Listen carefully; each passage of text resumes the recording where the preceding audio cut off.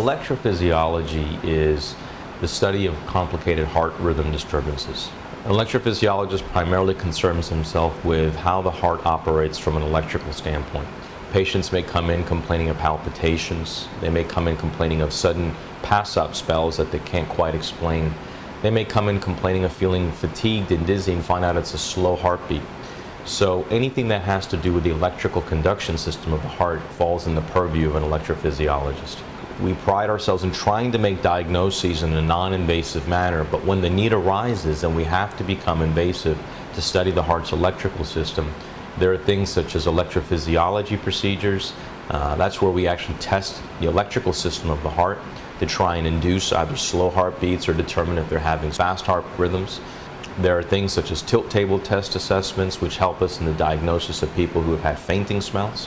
And then, if need be, there are catheter-based ablations where we actually cauterize pieces of heart tissue that may be responsible for fast heart rhythms. Holy Cross has really taken a forefront and committed itself to building a brand new state-of-the-art electrophysiology laboratory. In this lab we have 3D mapping equipment, rotational CT angiography that allow us to see the heart with less radiation exposure, do the procedures in a safe and effective manner, and speed patient care.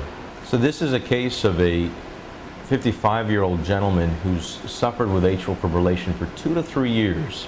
He's actually had a prior electrical shock trying to restore a normal heartbeat called sinus rhythm, and unfortunately went back into AFib within about 5 days despite having the electrical shock and despite being on antiarrhythmic drugs.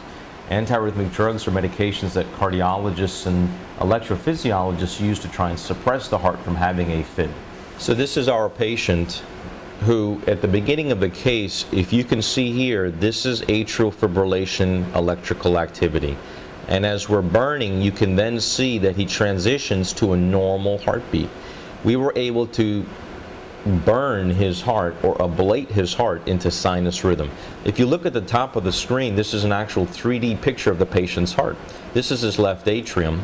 This is the left atrial appendage. And this is representing a frontal view of the patient. If I turn it around and look at the back side of the heart, you see 4 pulmonary veins. These are the veins that bring blood back from the lungs and empty them into the left atrium. We know that atrial fibrillation tends to come from within these pulmonary veins. And what we do as an electrophysiologist is we actually burn around the circumference of the pulmonary veins on the left side as well as on the right side. And then we actually, in this particular patient's case, I elected to go ahead and place what we call a box lesion, burning from the roof on the left to the roof on the right, as well as on the bottom. So you can see an outline of a box forming here. And in this patient's case, when we completed our burn lines, we noticed something very interesting. His atrial fibrillation started to organize itself and then started to slow itself down and then eventually terminated into a normal heart rhythm. If you look at the patient's electrical signals, what you see here is these small little electrical deflections are actually a single beat of atrial fibrillation. And as we're completing this patient's atrial fibrillation ablation, we notice something very interesting.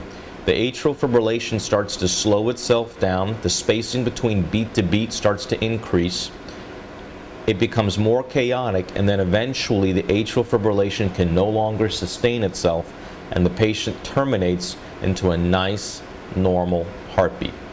This person has been in AFib for almost 2 to 3 years, and today we were able to ablate him into a regular rhythm. This is the ultimate endpoint that any electrophysiologist is trying to achieve.